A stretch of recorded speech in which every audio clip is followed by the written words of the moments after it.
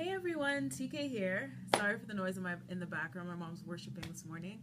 I just wanted to come to because I was recently asked what helps me to stay positive. And so I wanted to come and share some things that help me. So being an entrepreneur, the biggest thing for me to stay motivated is self-motivation, essentially. Self-encouragement, finding those words that uplift me, finding a reason to wake up every morning.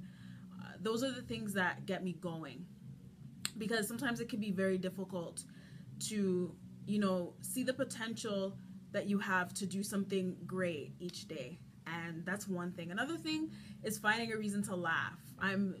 If you follow me on social media, I'm always trolling and sharing random funny videos. It helps me to remember the joy in my life and that there's always something, positive to invest your energy in. And also trying not to be so isolated, because sometimes when we go through stuff, we often, decide to just go through it alone or spend a lot of time alone. It's important during those times to spend time with your family, to go see a friend you haven't seen in a while, make a phone call, those kinds of things. And those are just some of the things that help to keep me positive and to keep me, motivated on my self journey, on my journey of developing that woman of God that God has conditioned. And I'm very grateful that I have the strength. And how can I forget? Obviously, God's strength is what keeps me, and He keeps me grounded, and He keeps me motivated. And remembering where I came from, remembering how far I've come. Sometimes when you're going through stuff, we tend to forget that we've come a long way, that there was a lot of battles that we overcame, and some things that I thought I wouldn't be able to survive.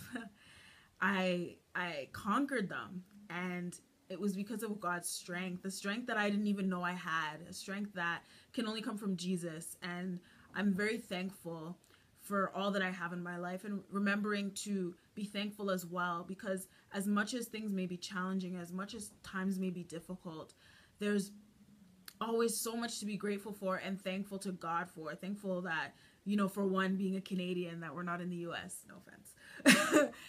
Thankful that, you live in a peaceful environment, thankful that you have a job, or thankful that you have kids, whatever it is in your life that you are thankful for, just remembering that.